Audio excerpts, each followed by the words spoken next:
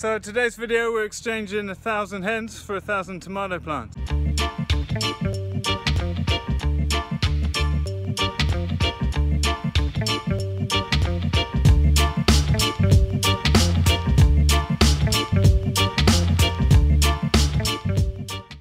So you might remember last year the digger driver we've used to build the ponds here at the farm came and built a pad for the tunnel, and we put the tunnel up and then put down some old cow bedding as a base layer that the chickens help spread out, and then we just started layering on torf or peat moss, and that's been the bedding throughout the winter, producing 35,000 odd euros worth of eggs over the winter time.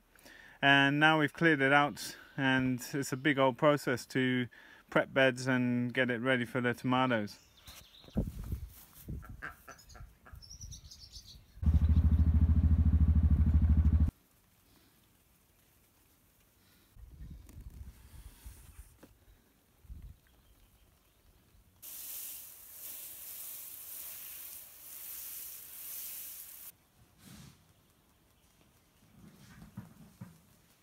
So we're using these tomahawks, which you find all over Europe, and you can get them from Johnny's in America.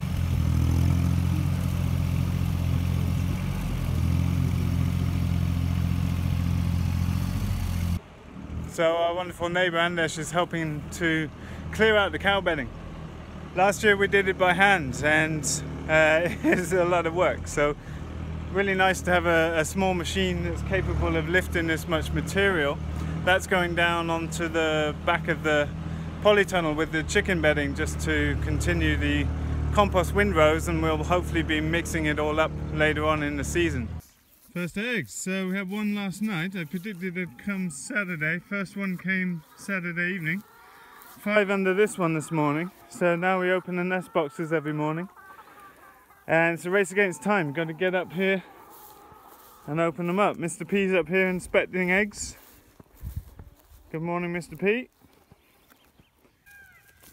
So first egg is under Eggmobile 3, and we had 5 under Eggmobile 2, and we had we had 2 under Eggmobile 2, 5 under Eggmobile 1. So now things start to change. We have to open the nests really early in the morning, so we can't be late for chores.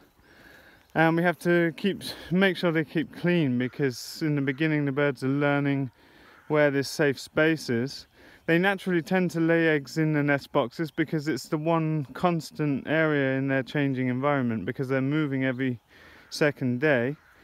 They don't tend to go and lay out in the pasture. If anything, they will lay under the eggmobile. Especially if we're late for chores, they will lay through the floor. So our role as managers of this is to get up here early enough to open the nest boxes and keep the nest boxes clean so we get clean eggs. And part of that will be determining when approximately half the eggs are laid, because the quad bike we'll be using for collecting the eggs has got enough capacity for about half the eggs. So we want to find out when that time is. That will change throughout the season, but it will be a efficient way to come along, collect half the eggs, do their second feeding. So the birds are fed now, and then they'll be fed again. We've been feeding them 3 times a day now, just as we learn and scale up their feed ratios. But eggs will be coming exponentially now, and within a week's time we would expect to be having hundreds of eggs.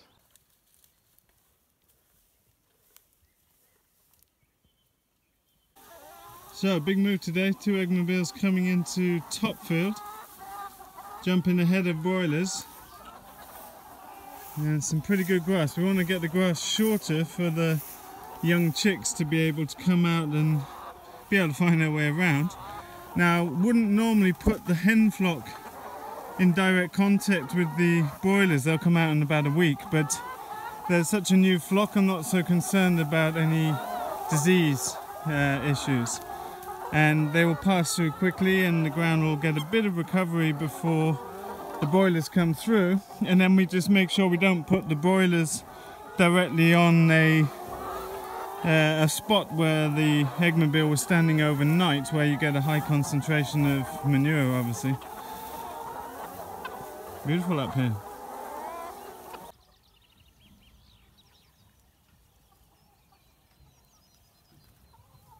So young chicks have now got full ventilation in both doors, front and back. They've screened the doors so that no cats or anything could come in.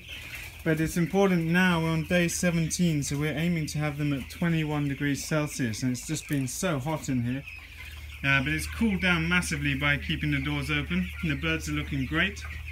We've got mortality 1 point something %, so it's perfect. It's a really good start for these birds, and they're gonna go out in about 4 days time. We'll have them out on the fresh ground.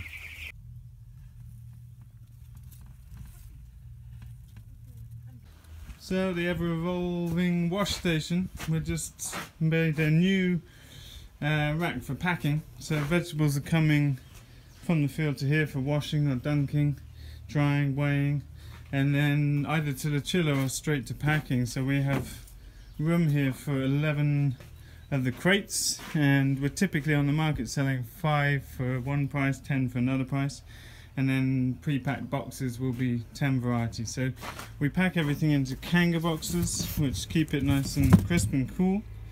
And so we built this to be able to store, we have so many of these boxes that we also put chickens in, so we can store 6 of these under each unit of the shelf here. And then when we come to packing, you have a pack list that will stick up on the wall and take different vegetables and pack them into paper bags in here or into veg boxes for those doing veg boxes. Got some harvest gear here and the chiller down over here. Still got to connect up all the plumbing, and we're actually going to bring in a digger and put gravel all the way down the driveway here, which gets quite wet in the winter. You can't drive a vehicle up there, so we want to put gravel down, and also put gravel down here because it gets wet with all the washing, etc. So bit of work to do, but just getting things in shape here before it gets super busy. So super dry at the moment, and we haven't had rain for a couple of weeks, and we don't have rain forecasted for another 10 days or so. We've got the sprinklers working overtime, and it's a bit of a job just keeping up with getting enough water down on the gardens at the moment. So this is the end result. Lots of work to put these in, but nearly 1,000 tomatoes, 8 different varieties so far, and it's a range of cherry tomatoes and some black tomatoes and good sort of main crop tomatoes, really. Very short season, so it's, you know, we're trying to just get a bulk supply that we can sell to restaurants, but with a bit of variety. And they're getting watered in now, and then we put in a drip irrigation system. Pretty simple. This gentleman gave us all this material when we moved to the farm, so we've been just rigging it together to see if we can get that to work how we want. But pretty hot day, so not ideal for transplanting, so we're watering them in as we go. And Digger's busy cleaning out the cow barn, finishing off the compost windrows at the other end of the tunnel. But I hope you found that interesting process to see how we go using these expensive pieces of infrastructure for multiple uses. You know, producing valuable eggs and compost for the farm during the winter, and then a high value crop, quite intense cropping throughout the summer. And for a €5,000 investment for a tunnel like this, with the ability to turn over that much in eggs, as well as this scale of tomato production, it's a really worthwhile investment. So I'm very happy with the tunnel. Again, it's from First Tunnels in the UK, where we're collaborating to build caterpillar tunnels, which I'm hoping to update you on soon, because they're sending me the parts they've been creating as well as pricing for the different lengths of tunnels. So I'll make a dedicated video when I hear more about that, but excited that some of you will be able to get caterpillars this season if you want them. So that's it for today, folks. It's just a little update to show you the process as we transform the tunnel and a few other things going on at the farm.